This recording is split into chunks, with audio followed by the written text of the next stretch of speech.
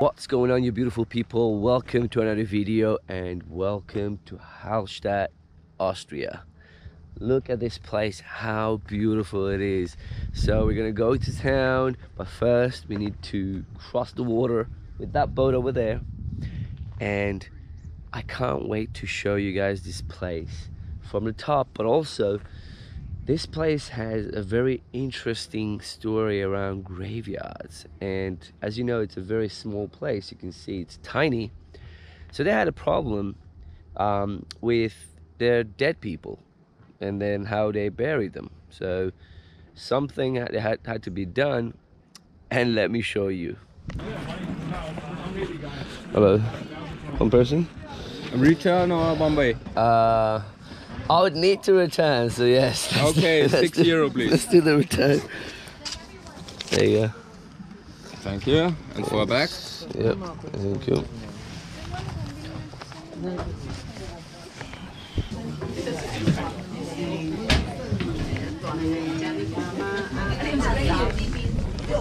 I so feel like such a minority right now. But what can you do, right? Whoa.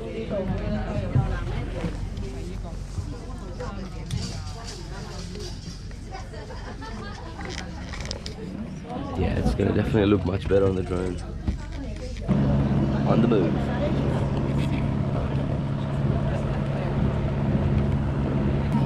I know why all the Asian tourists love this place, because it's total opposite to Asia.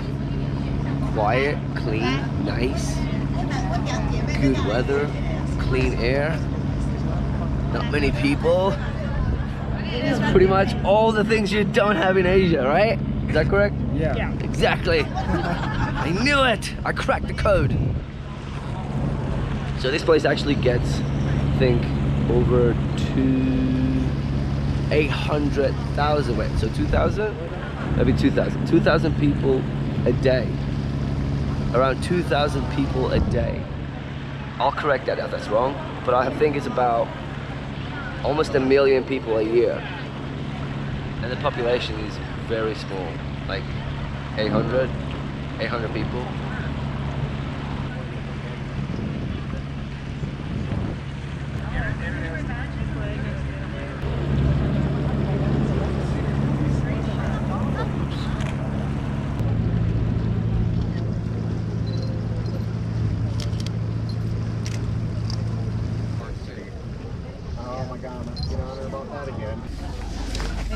How often do you go back and forth? Every half hour. Thank you. Look outside, there's a time schedule, sir. Cool, thank you. Yo, so every half an hour you don't have to worry about it, basically right there. Boom, boom, boom, let's go. Because the place is quite small, they had this issue around burying their people. So when they had new people dying, they didn't have a place to bury them. So what they did was they removed the old bones or skulls from the graves. They fixed them up, put the names and everything on it, and they put them in this church up there. Now this place is pretty much kind of like a tourist attraction now because of that. So they started doing that from the 1725, so it's a long time ago. And I believe the last skull was put in at 1995. So I guess now they got enough space. And this place is also famous for salt. They were harvesting salt from, I think, up 7,000 years ago. So it's quite a long time ago. Look at the view. And yeah, it's just basically quite amazing. So let's go and check out the actual church itself and show you what it's like.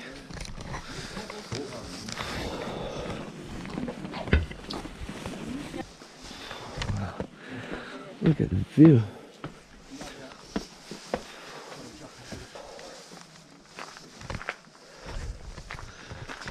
This is like the most beautiful graveyard you've seen, or what?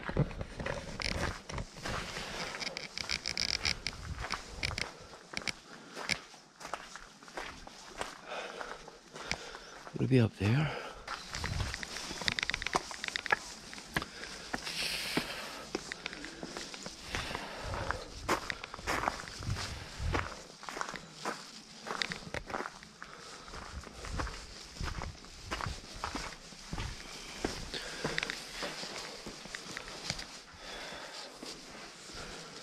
Oh. Alright, well it's not here either. What the hell is going on here? Okay, adults. Okay. 150. How did you see the door? So it's like 150 to go in. Hello?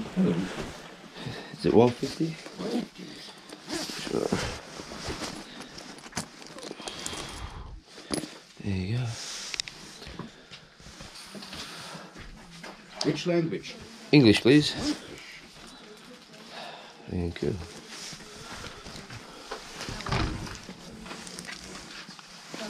Whoa.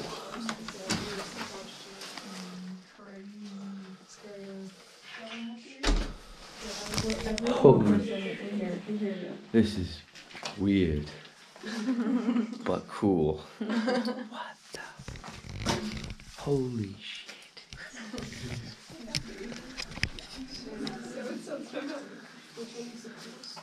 Oh my god. I like the yellow one. It's like all yellow. We should do this everywhere. Turn all the graveyards into tourist attractions. Genius. Oh my god. Pretty cool. That is so cool. So many. Wow, like the names written on and everything.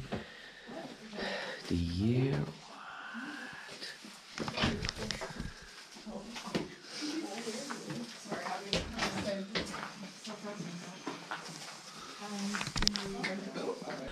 So there are over 1,200 skulls in here, and about 610 of them were painted with their family name and date of death.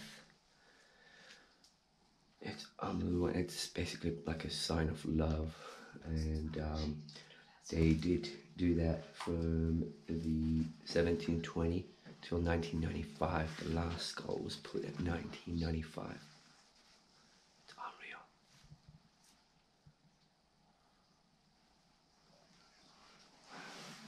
It's kind of like a reminder of where you're gonna end up. Better enjoy your life, otherwise, you know, life is short. That could be you anytime. Could be me. It's crazy. It's deep. Yeah, imagine being high here. Whoa. Whoa. Anyway, alright, we're gonna get out of here, and yeah, I'll talk some more. Well, that was intense. On a lighter note, let's go and yeah, see a little bit more of this area, maybe on the other side. Imagine living here. Wow, what a quiet life you would have. No, wait, no, there's a lot of tourists. Okay, yes, maybe not too quiet, but still relatively quiet. Maybe a little bit more that way. It's beautiful, though, like breathtaking.